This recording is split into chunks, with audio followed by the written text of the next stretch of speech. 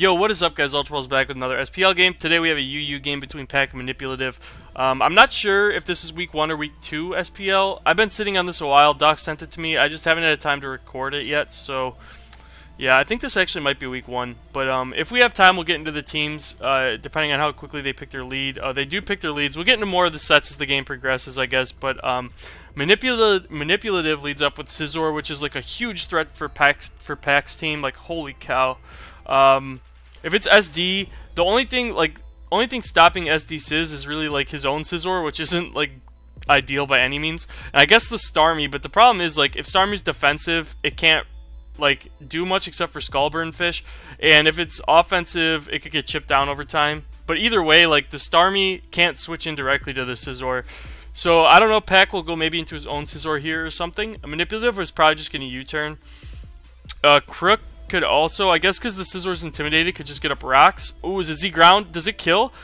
Damn! Alright, so much for being a threat. Alright, well, so the big threat is now dead, so, or I don't want to say dead. Pokemon faint, they don't die, right? So it fainted. Yeah, I guess, like, that was a great turn to go for Z ground if you have it. If it was like a bulky SD Scizor, I doubt that KO'd. It was probably some sort of offensive Scizor, but don't quote me on that because I don't know for sure. You don't see, like, Crook isn't as common as what it was before. It's still a pretty good mon, but like at the beginning of Sun&Moon, Crook was one of the best UU mons. Now it's like it's average, I guess. Okay, it's okay. But yeah, that was a good play by Pack, getting that out of the way immediately. Because yeah, like I said, if it was SD, that would have been a huge problem. Even Bandit's a problem because he doesn't really have proper switch-ins at all to ban Scizor. Seismitoad comes out, so now Crook could get up. They could exchange rocks, or Crook, seeing that it's Z-move, a lot of the Z-move Crooks are like taunt. He just knocks off, crits, does a billion, as we see rocks come out from Manipulative. But this thing, having its leftovers knocked, it means it's like a non-factor for the rest of the game. It can't do anything. Yeah, I think, like, I was gonna say the Pack could have taunted there, but I guess knocking off is better for him. The other thing that, like, because normally I guess with Z-move you would see with Crook would be like Z-move, Crunch or Pursuit, and then rocks and taunt. So, or, I'm sorry, not Crunch, knockoff or Pursuit, and then like taunt rocks. So, he could have taunted there, but I guess knocking off the Seismitoad's better in the long run. We go hard Starmie on the Scald. And I would assume because, like, well, I was gonna say because the Crook with Z-move, this might be like the well, I don't want to call it defensive because, but you know, like max HP utility, kind of like in or SOU. So you'd have like Recover, Scald, Rapid Spin, and either Toxic, Psychic, Thunder Wave, or Reflect type. But the fact that we don't see leftovers means it's probably not. It's probably like Life Orb or something like that. And Manipulative has no good switch-ins to that at all. I guess Pack could go for Skull or for Rapid Spin here. I probably would just spin because well, Manipulative doesn't have great switch-ins anyway. I guess like he could go. You could go Manectric on the spin. The problem is like if this is Analytic Starmie, you're gonna like die to a move. So I don't think that's worth it. Because Manectric could put in work too. Because Pack doesn't have any doesn't have proper switch-ins to Manectric either. Like a Mungus could pivot in, but if it's Overheat, it doesn't appreciate Manectric at all. That's for sure. So yeah, I think Manipulative's thinking this play through. I guess his play here is to sack the Seismitoad now that it's been knocked, or he goes hard Latias on Psychic. That works too. That's why I think Pack should have just spun probably. But getting off a nice chunk on the Latias, that's obviously appreciated as well. Unfortunately, there was a crit. I'm assuming the Latias is Scarf because, well, I want to talk now a little bit about Manipulative's team because he has a Salazzle, which is really cool. Salazzle's good, and it's good in UU. Not as good as it is in RU, but it's a solid mon. It doesn't see that much usage, but it's really cool. The only set you would ever run, though, in UU would be, like, Nasty Plot 3 attack, so I would assume that this has to be the Scarfer because Scizor was obviously not Scarf. Seismitoad, Klefki, Manectric are not Scarf, so this is probably Scarfed. So Pack could probably go into the Scizor. Manipulative, if he has HP Fire, should go for it here, but I doubt, like on Scarf Latias, HP Fire is not very common. It's usually double stab and then combination of like Trick, Defog, and Healing Wish. But yeah, I think like Scissor's the best play, especially because look at Manipulative's team. There's like a Manectric, a Seismitoad, a Salazzle. Like Scissor's not putting in work regardless. So I feel like Pack's best play is just to throw that into an attack, and if it's banded, potentially Pursuit Trap the Lottie. But yeah, I just think like in general going Scizor is fine, because even if it does have HP Fire, it's not the end of the world, because then it wasn't beating anything anyway. See the double into Klefki. I guess kind of covering the Scizor if this has HP Fire, which a lot of Klefkis will run nowadays. Not wanting to get this thing Pursuit Trapped. If it is banded Scizor on Pack's side, it will most likely have Pursuit. So good play not letting that get Pursuit Trapped. I want to talk a little bit about the Salazzle though, right? So Salazzle, oh, another crit. What is that, like 3 crits in 6 turns? Dude, come on. Like this one got 2 KO'd anyway though, so I guess like it's not the biggest deal, but now there's no, this thing doesn't have any, this thing's like pretty much dead, which sucks. But yeah, Manipulative Salazzle could be a problem, right? Because the only switch in that Pack has to that is Aerodactyl. The problem is, if with rocks up, Aerodactyl could probably only switch in 1 time. And other than that, it looks like Salazzle will kill like everything. So definitely something to keep your eye on is the Salazzle in the back. Because like I said, every time it comes, like the Aerodactyl will switch in 1 time, and then after that, it should get a kill every time it comes in, as long as the hazards stay up. So for that reason, like Pack, I don't know what Pack's best move is here. I guess it's just Bullet Punch again. But if I'm Manipulative, I'm just probably going hard into probably Toad, because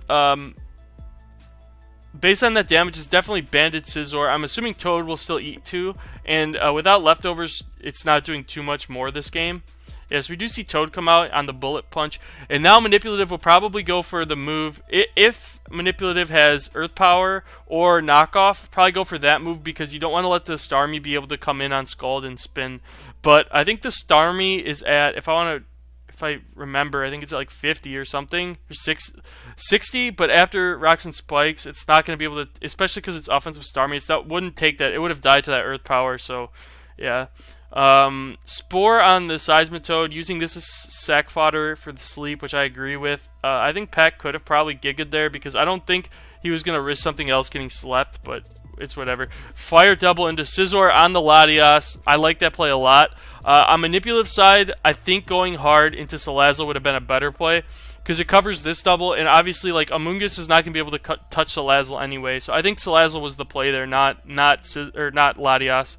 Because now this is going to get trapped, because this is banded Sizz. Yeah, I guess you just click Pursuit if you're Pack. You could also click Bullet Punch, because that kind of gets a...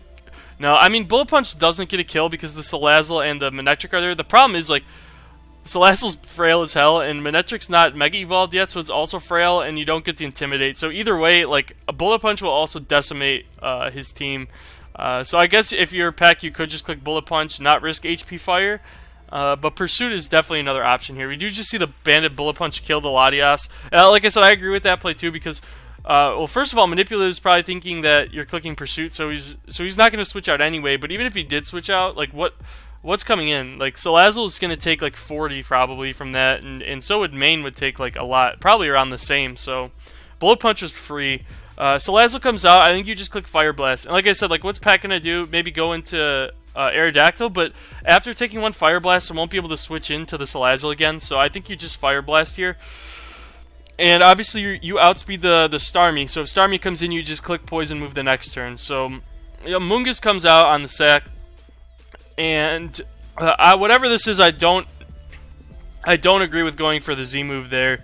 Yeah, because now Aerodactyl comes out, and that's why, like, maybe Z-Move was trying to catch the arrow, but there's no way you would go hard arrow. That'd be such a... Oh! Game over. GG. Everyone spam GG's in the chat. I don't agree with... Well, first of all, sub-arrow is super cool. I don't agree with going for the Z-Move there, because, like, Pack would never risk the Aerodactyl there. So I think you were safe just Fire Blasting, because, like, nothing else switched into that. But yeah, either way, I think it's game over now because of the substitute, which you don't see, like, that's not common by any means. That's broken, though. The one saving grace for Manipulative is I don't think that it has, I don't think that Pack has Earthquake, otherwise he would have went for it on the Seismitoad because it would have killed. So it's probably Ice Fang, Double Stab would be my guess.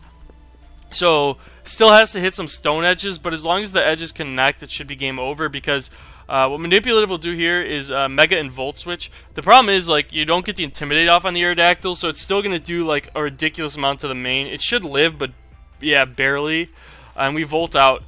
But now there's no play. What's your play? Go into your 20% Klefki and die?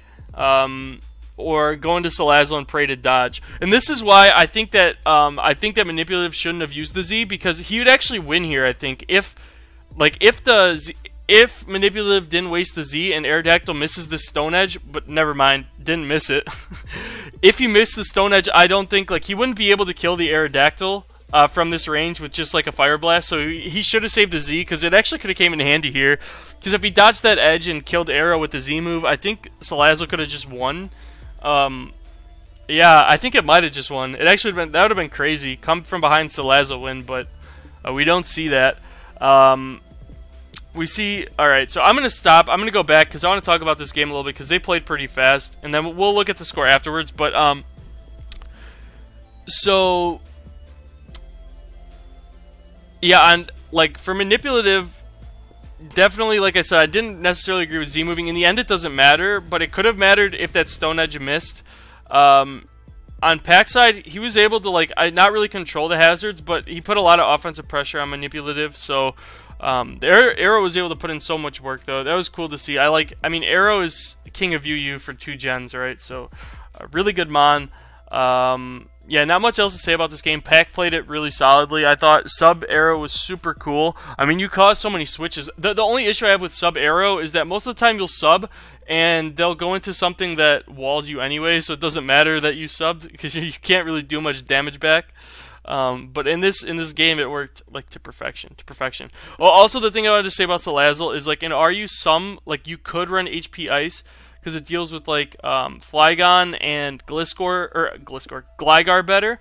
But most of the time, almost exclusively, especially in UU, you'll see HP Grass, because it deals with, like, Quagsire, Swampert, Seismitoad. And those things are more important, especially, like, Quagsire in the stall matchup, because Salazzle could break UU stall, like, pretty well. Because even Blissey isn't the greatest switch, and if you nasty plot up a couple times, the Z move is just going to decimate you, right? So, most of the time, like, the Salazzle would be HP Grass, not HP Ice. So that's why I said save the Z move potentially for this if Edge would miss. But in the end, it didn't matter. The Edge hit anyway. So we're going to fast forward now to, where's this? Alright, so we have Doc here giving us the nice score screen. So Pack was on the Raiders, and they won. So at this point of the week, they were up 4-2. But like I said, I think this is week 1. So that, like, you guys, if you guys care enough, you'll probably already know who won this week for this game anyway. So, yeah, I guess that's going to do it for us, seeing that the recording ended. If you guys enjoyed the video, make sure you like, comment, subscribe, and until next time, Ultraballz out. Peace.